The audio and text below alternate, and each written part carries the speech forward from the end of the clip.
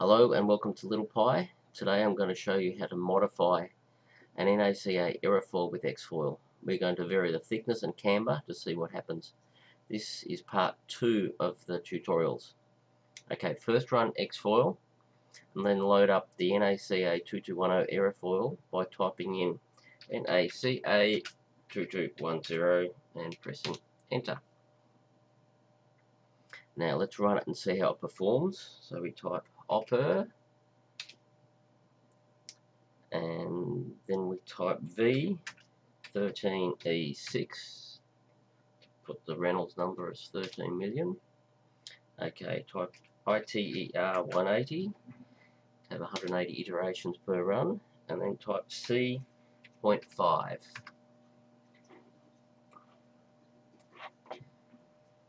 Now this gives a CD of 0.00499 and a moment coefficient of minus 0.0369. Okay, let's see if we can improve the drag coefficient without making the moment coefficient any worse. So press enter to return to the main menu. Now type GDES to get into the geometry design routine menu.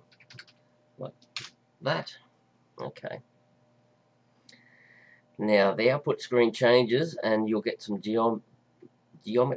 geometric properties of the aerofoil. As you can see, it's got the area, the thickness, the camber, and the RLE is the leading edge radius, and the delta theta TE is the trailing edge angle. Okay, so an easy way to improve the drag is to move the thickness high point further back along the airfoil. So type high, press enter. Now this changes the output screen to show the thickness distribution and the camber split out. Notice how the thickness distribution looks very much like a 0010 aerofoil. The 4 series NACA aerofoils were built around a common thickness formula with a constant to set the thickness, and the camber is also a common formula with a thickness factor. Let's move the high point back to 45% of chord and see what happens. So we type in 0.45 to move the thickness back, and we'll leave the camber where it is. So the camber is at 0.2, so we'll put in 0.2 again, and you can see the output screen with the new layout in purple, and that's showing the thickness distribution moving back along the aerofoil.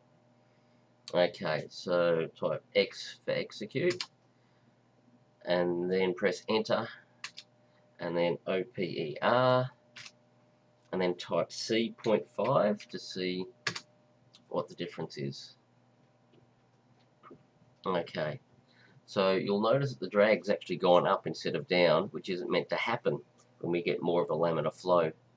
Notice the CP at the front of the airfoil, the yellow section, is a bit of a mess, so we better clean this up. Hit enter to go to the main menu, and then type MDES to go to the complex mapping design routine. Notice how the QV curve wobbles around. This won't be conducive to smooth flow, and so that'll give us more drag. So let's type filter, which is FILT. Notice how the purple line is more of an average. Let's zoom in to see what's going on. So type in blow, or you can just type B actually. So B, and then we'll just click in on the leading edge. So just click sort of once up here and once down there, and it's zoomed in. Okay, now we'll type filt again. Oh, you've got to click on the main menu. Sorry, the main screen. Type filt, and you can see how it's cleaned it up. So we'll do it 3 more times. And remember, you can press the up arrow to repeat any command you want. So we go up, filt. See how it's getting better every time. Okay, that's looking pretty good. Now let's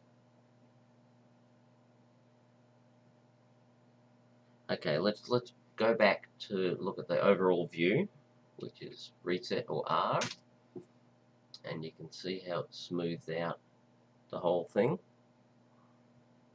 Okay, let's type X to execute this design routine, and then let's set it to type pane, so we'll type enter to go back to the main menu, and PANE to smooth that out a bit. Okay, let's see how it runs. So type opper and C.5,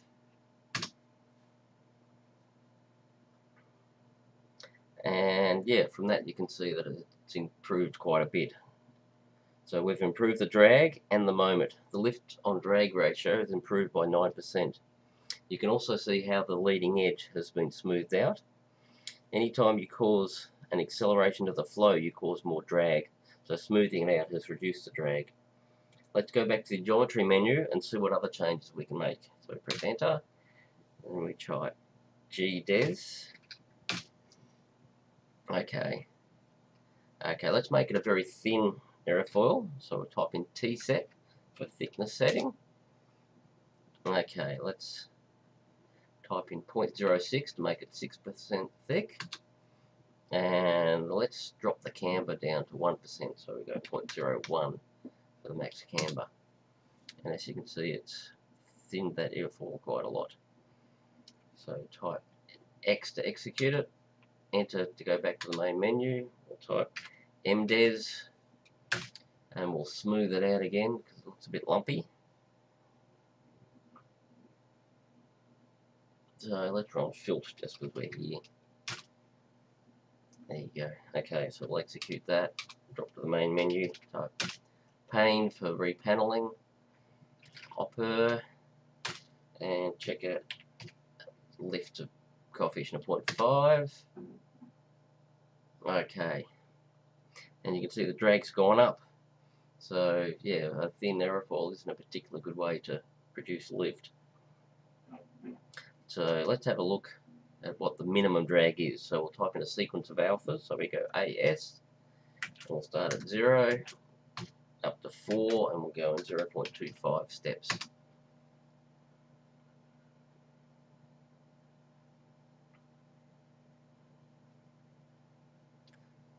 So the minimum drag, as you can see,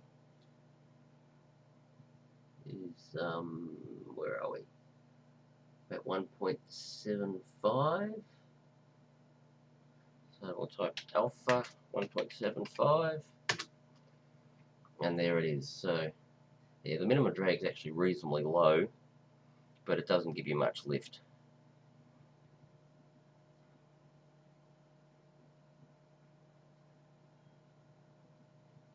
Okay, and let's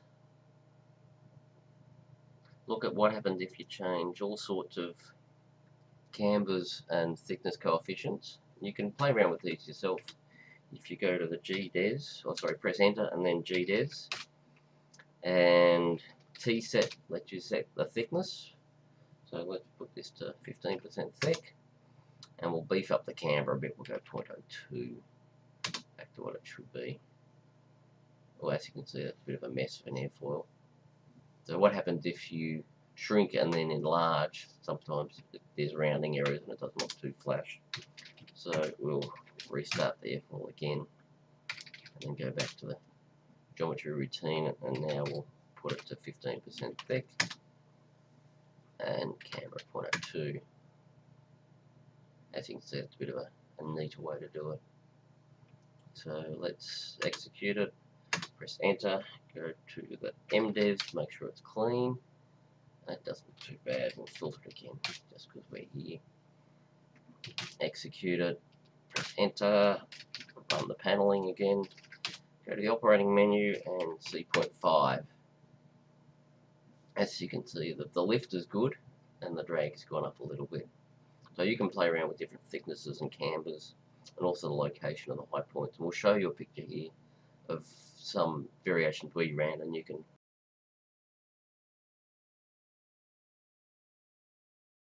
play around with yourself. Play around with it yourself. Okay, this is the end of part 2 of the tutorial. Please subscribe and hit the bell so you'll get an email